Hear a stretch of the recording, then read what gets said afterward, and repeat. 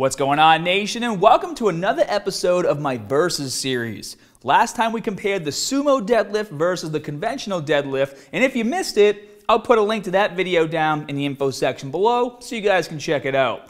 And now after reading all of your comments, next up is the barbell bench press versus the dumbbell bench press to finally answer the question of which exercise builds more muscle. Now, when it comes to building a massive full chest, I highly doubt any of you care what exercise you need to do or how much weight you need to lift, just as long as it works. For men, our chest is the first thing we want to have go through the door when we enter a room, and a massive chest displays power and confidence. Yes, genetics will play a role in the shape of your chest, but we can always work on enhancing the size of your pecs by training them properly. But before we begin, let's talk about the pectoralis major and the pectoralis minor. Now, the pectoralis major is the large fan-shaped muscle covering the anterior rib cage. So right through here, this muscle makes up the entire visible portion of your chest and is actually split into two parts, the clavicular head and the sternal head. Now, the clavicular head is the smaller upper portion of the pec major, which is right here, okay? And it originates on the anterior surface of the medial half of the clavicle, so right through here, and it inserts on the lateral lip of the bicipital groove of the humerus and anterior lip of the deltoid tuberosity, which is a really long way of saying right over here. Now, the sternal head, which is the larger lower portion of the pec major, which is right through here, originates on the lateral aspects of the manubrium, so right through here, and the body of the sternum, the upper 6 costal cartilages, and the aponeurosis of external abdominal oblique, which is another fancy way of saying right through here. The action of the pectoralis major as a whole, so both heads working together, is to adduct the arm, and to bring it medially across the chest. So think of a chest fly. This is medially across the chest. As well as to medially rotate the arm, which is this way, and the clavicular head flexes the arm, which is coming up, and the sternal head extends it, and the extension of the arm by the sternal head can only occur if the arm is flexed. Now, the pectoralis minor is a small triangular muscle which lies beneath the pectoralis major. It originates from the anterior surface of the 3 to 5 ribs and inserts on the coracoid process of the scapula, which is where the short head of the bicep brachii originates, which we talked about in the dumbbell bicep curl versus dumbbell hammer curl video. The function of the pectoralis minor is the depression and downward rotation of the scapula, which is another way to say roll your shoulders back and retract your scapula. All bench press variations, which includes the dumbbell bench press and the barbell bench press, work the pec major. This is because when you retract your shoulder blades, the pectoralis major is stretched, and as you move your arms closer together to the center, the muscle shortens. And this is why, time and time again, I always tell you guys when doing chest exercises to retract your shoulder blades, because you're working your muscle through the stretched position, which is where you're going to get the most muscle breakdown. Also, even though you may not feel them, stabilizers in the area are working just as hard as the pectoralis major. These stabilizers are your deltoids, rotator cuffs, spinal erectors, and transverse abdominis, and they are activated to help maintain body stability and balance throughout the movement. Now that we have a better understanding of the pec major and pec minor, let's talk about the barbell bench press and how to get properly set up for the exercise. So when performing this exercise, what you want to do is position yourself so your feet are flat on the ground and your knees are pushed out. And then as you get underneath the bar, what you're going to want to do is slide forward, keep your shoulder blades retracted, slide under the bar just like this, and then drop your hips so that your butt stays glued to the bench the entire time. You have an arch in your back and you're keeping your core tight. From here, you're going to grab probably just outside of shoulder width apart on the bench. And then as you perform the movement, you're going to bring the barbell down all the way to your sternum or the bottom of your chest. Then as you press the bar up, you're going to push through your arms and push through your feet while flexing your glutes and your core. So it's more than just your arms going up and down. Push through your feet, push through your arms, and flex your core. Now, with all of that being said, why is there so much setup time for the barbell bench press? It is because the sole focus of this movement is to lift as much weight as you can. Of course, you will also stimulate your chest for muscle growth, but there are some limiting factors here that you need to be aware of. The first one is range of motion. When pressing a barbell, your hands are locked in a single position on the bar. Because they're locked in place, you're not able to move your arms throughout their full range of motion, which will limit how far you can extend your arms during the lift. So if you're holding the bar like this and you go straight, you can't exactly bring them in close together. And you guys can see more muscle activation in my chest just from going from here to here. Next is maintaining muscular tension. Believe it or not, hand placement plays a huge role in the development of your chest during a barbell bench press. If you grab the barbell too wide, you will distribute muscular tension to other muscle groups outside the chest. It should be very obvious that in order to maximize your results, you want to keep as much muscular tension on your pecs as possible during the movement. So of course, I'm talking about a wide grip bench press. Grabbing out here and going like this, you guys can see there's not really much of a shortening of the chest. I stretch it out, but there's not really a shortening as opposed to going all the way in. The last limiting factor is the development of muscle imbalances. Because you are pressing a single bar, it is possible for your dominant side to take over the movement, resulting in one side working harder than the other.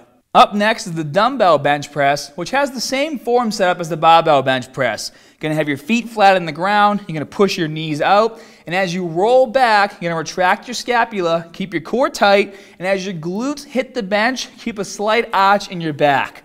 So, let's get into position. Once into position, you're going to lower the dumbbells down as far as you can, tucking your elbows in slightly, and then from here, you're going to push through your arms while also pushing through your feet for maximum drive to return the dumbbells back to the top portion of the movement. So what's the difference between these two exercises? Well, let's take a look at the range of motion first. Because there's no barbell keeping your hands fixed in one position, you will not only be able to extend your arms more at the top of the movement, but you will be able to lower the dumbbells a bit more as well. This is because normally at the bottom of the movement for the barbell bench press, the barbell would stop when it touches your chest. With dumbbells, you are limited only by your flexibility. And because you are increasing your range of motion, you are allowing more muscle fiber activation, thus increasing the muscular benefit from the movement.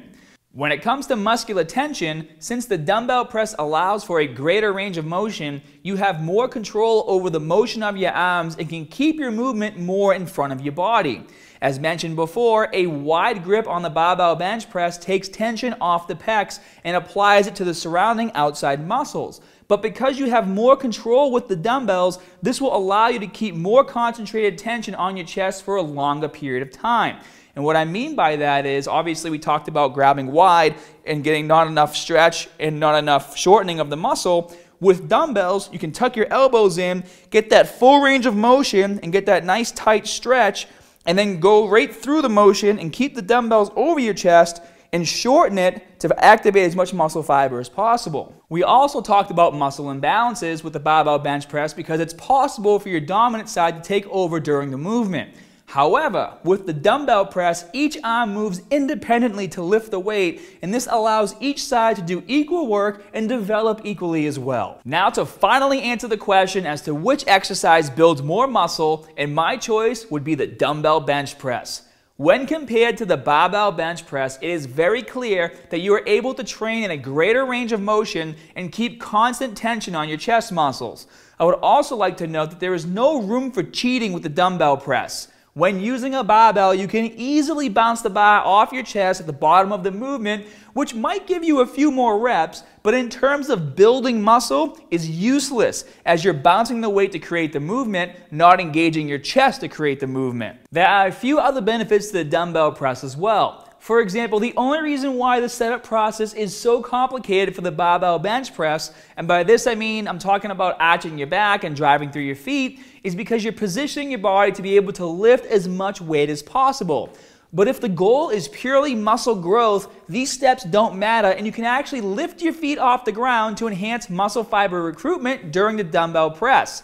This is because the slight change produces a joint stress transfer in a positive way, and what that means is that because you have removed all the stability that comes from keeping your feet planted on the ground, you're transferring more of the workload to your chest and the surrounding stabilizes.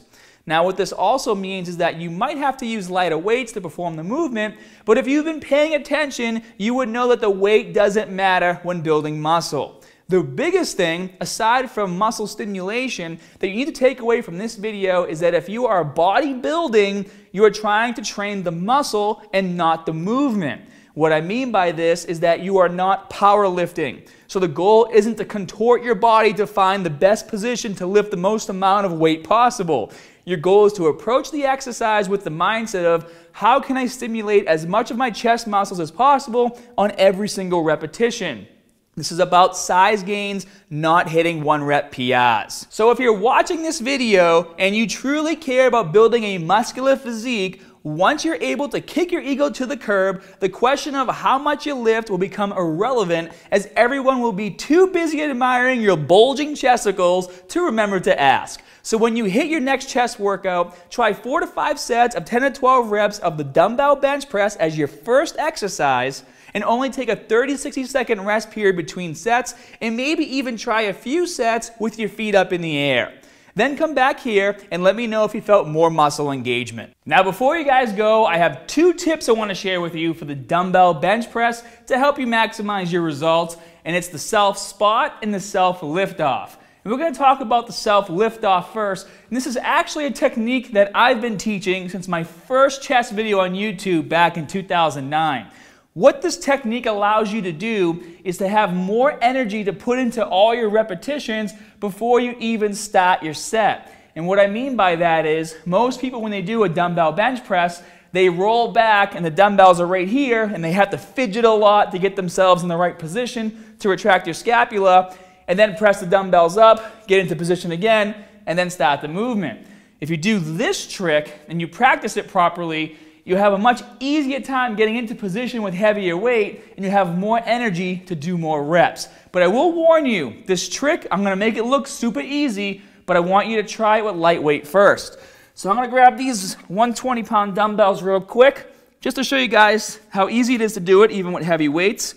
So what you're going to do is you're going to rest the dumbbells almost pretty much on your knee, so on the top of your thigh. And then what you're going to do is you're going to lean forward, and you're going to throw yourself backwards while pushing off your toes and extending your arms so the weights go in the air, and you're going to follow the weights until they go on top of your body. I'll show you what I mean. So let's get started.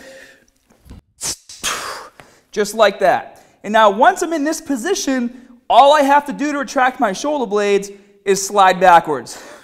Just like that. And now I'm in position to start doing repetitions. And then as soon as you're done doing your set, you can either drop the dumbbells down by your side, or you can get down the same way you got up and go like this, which I think looks cool. Now the other tip is pretty self-explanatory, and that's the self spot. Now when we're lifting in the gym, obviously if we don't have a spotter, we're doing the barbell bench press, it can get pretty scary when you're getting to that last repetition where you think there might be a 50-50 chance that you'll be able to actually do it. Well, when you're doing a dumbbell bench press, if you get to that last repetition and nobody's around to spot you and you really want to go for it, you can. And if you get stuck, all you have to do is drop the dumbbells down by your side and you're safe. I hope you all learned a lot today, and remember to check out the other videos in my Versus series. I'll put a link down in the info section below to those. Also, if you're looking for a full muscle and strength building program, check out my 12-week transformation challenge. I'll put a link to that below as well. And remember guys, as always, more good stuff coming soon. See ya.